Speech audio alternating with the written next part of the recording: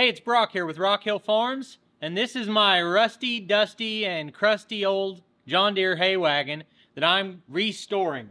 So far, the only thing I've done is clean up, repaint the wheels, put new tires on it, and I removed the old wood.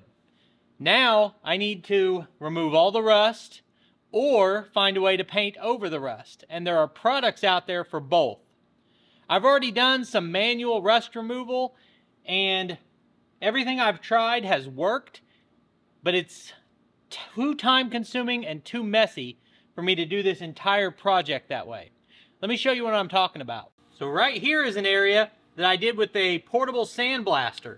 It works phenomenally well. We're down to clean, raw metal, and it would work great, except that that type of a sandblaster would make a tremendous mess in my shop and be very time-consuming. And here is an area, and also up here, where I tried to use different wire wheels and flap disc on a grinder and things like that. And all of it just feels like it'd be too time consuming.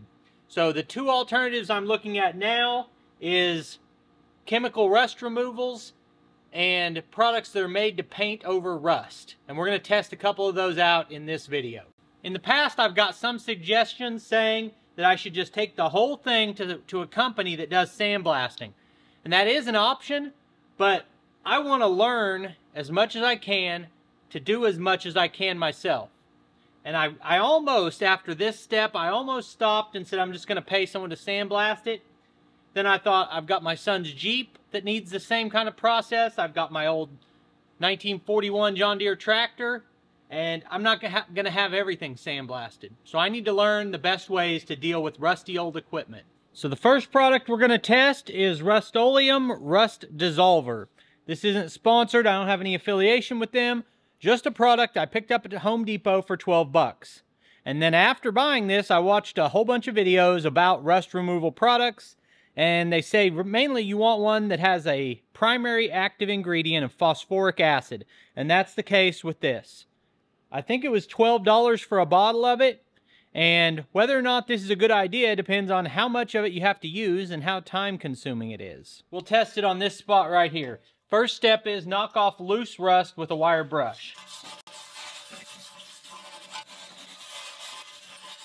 Now our second test is going to be painting the surface exactly the way it is. With the rust dissolver, the first thing you're supposed to do is wet the area down.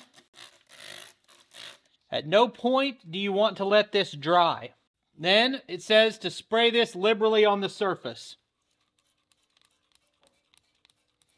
Comes out kind of like a gel.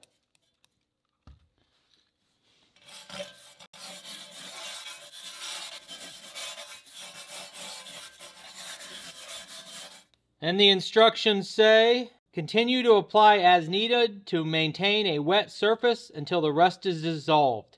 Do not allow the product to dry on the surface.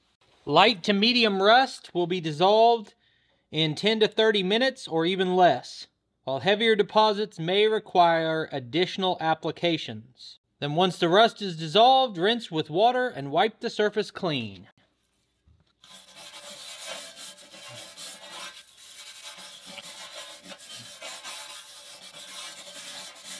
So I guess we'll give this 10 to 30 minutes and check back in. Okay, it's been about 30 minutes and I didn't have any problem with this drying out. I did reapply once and I've brushed it just a little bit. Now I'm supposed to rinse this off.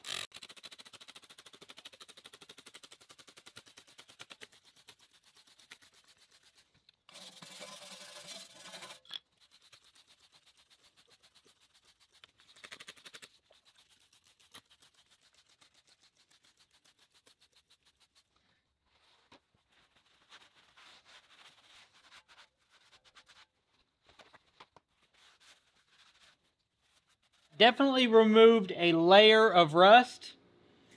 It by no means took it down to bare metal, but from the other videos I've seen on this product and what I just saw there, I think this is definitely something you want to keep in your shop, because this $12 bottle would last forever. I mean, I just used a tiny little bit of it on there.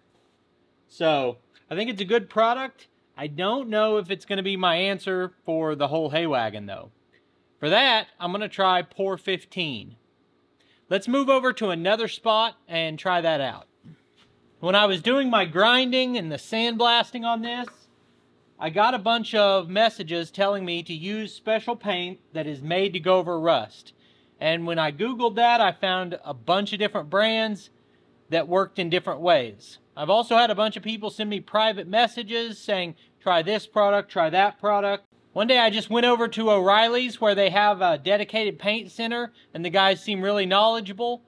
They said, how may I help you? I said, well, I want to paint something that's old and rusty. And they said, use this product here. It's called Pour 15, P-O-R 15. Paint directly over rust. Seals rust permanently. Professional use.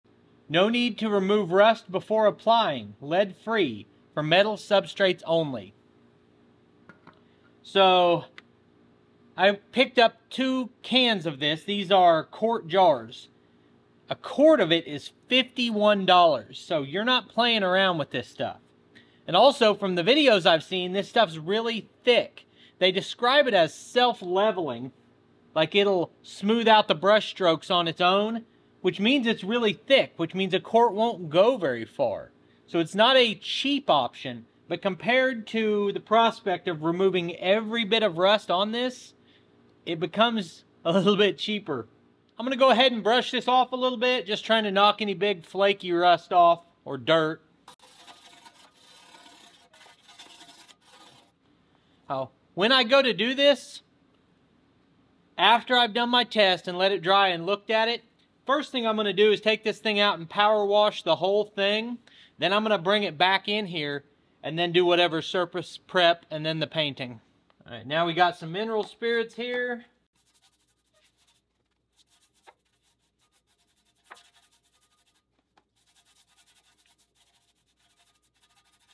Now I'll let that dry. I don't know how well you can see it, but that really took a lot of that loose stuff off.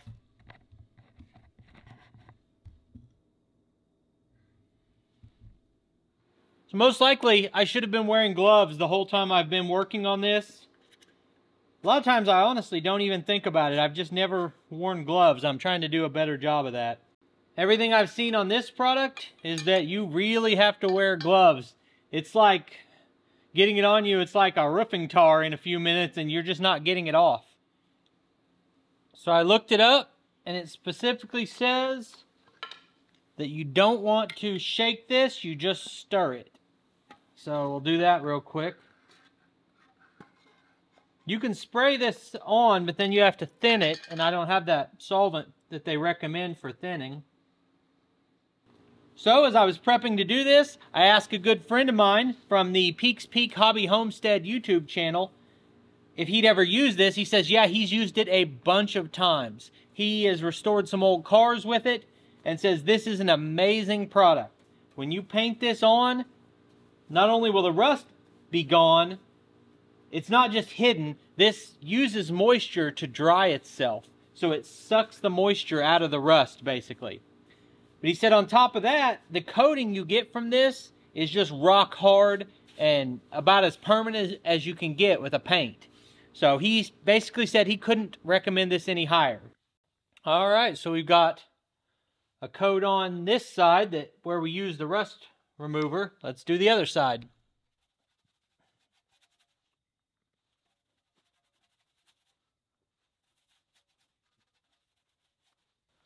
All right, so now we just got to let that dry.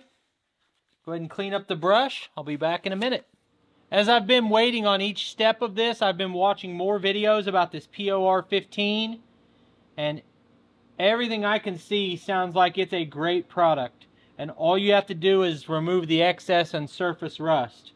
I think that Rust-Oleum rust remover, or rust dissolver, is a good product, but I don't think it's needed for this.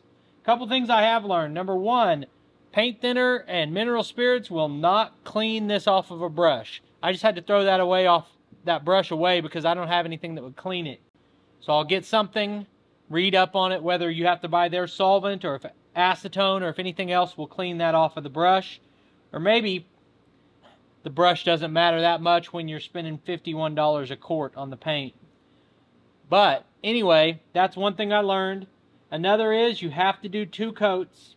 It takes 2 to 6 hours to dry, and I don't want to keep the shop heated all night. So I'm only going to do 1 coat tonight. Probably the next step is to power wash the whole thing, and then we're going to just knock this all out in one night. Anyway, I appreciate you taking time to watch the video. I'll put links on the screen to a couple more of our videos, and I'll see you next time.